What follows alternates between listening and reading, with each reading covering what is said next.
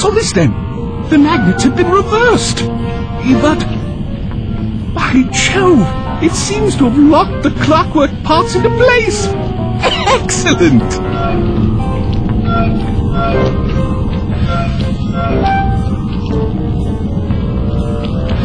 Sly Cooper! Of course this would be your doing. Ah, Mr. Cooper. No doubt you believed a reversal would pull the old bird apart, eh? But it seems to have had quite the opposite effect. I'm truly grateful. When fully powered up, I'll join myself to its circuit and be born anew! All this because you can't fly. You're pathetic. Immortality!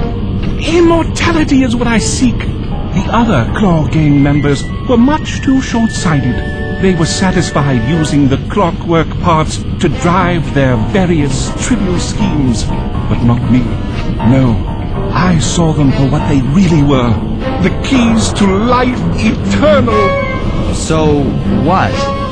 You had Neela put me on the scent back in Cairo, and then waited while I stole the parts from the other Claw Gang members, all the while not arousing any suspicion that you were behind it all? You make it sound easy, Cooper.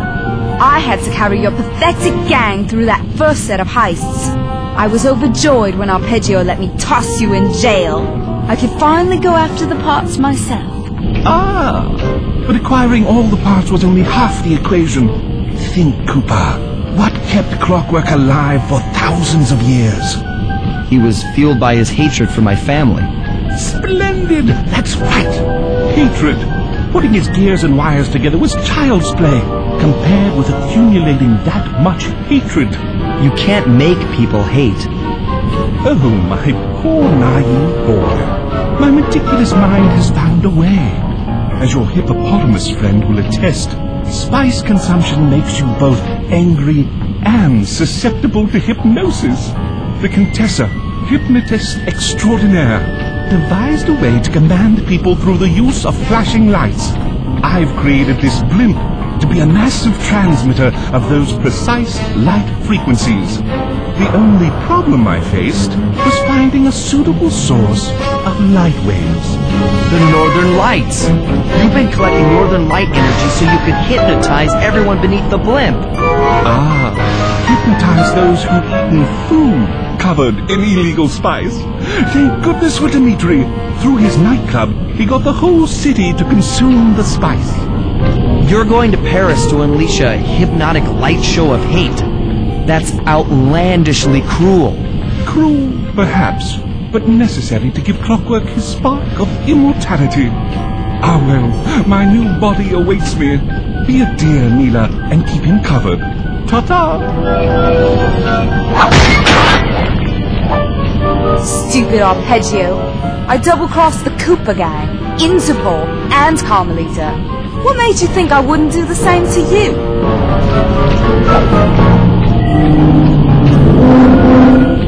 This is preposterous! You're my protege, not the next candidate for my immortality. I demand you exit the Clockwork frame or...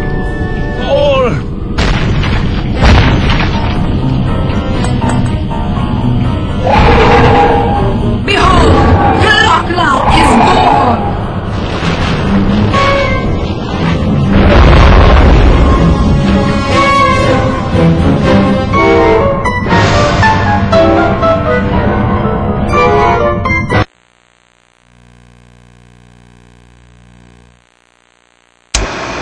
As we all know, things are looking grim. Neela has joined herself to the Clockwork frame and the Union has produced Clocklock. She's out and free to terrorize the world. This blimp is still in motion to Paris. I can only assume Arpeggio's autopilot will activate the hate hypnosis light show. If that happens, there will be no stopping Clocklock. She'll be immortal. But we still have a chance. In her new form, she'll need to draw a lot of energy from this blimp's engines to stay strong. If we can disable the engines, that should be enough to weaken her to a state in which we can attack.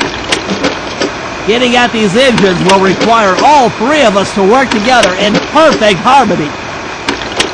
We've pulled off some tough jobs in the past, but they were just a warm-up round for what we'll be going through tonight.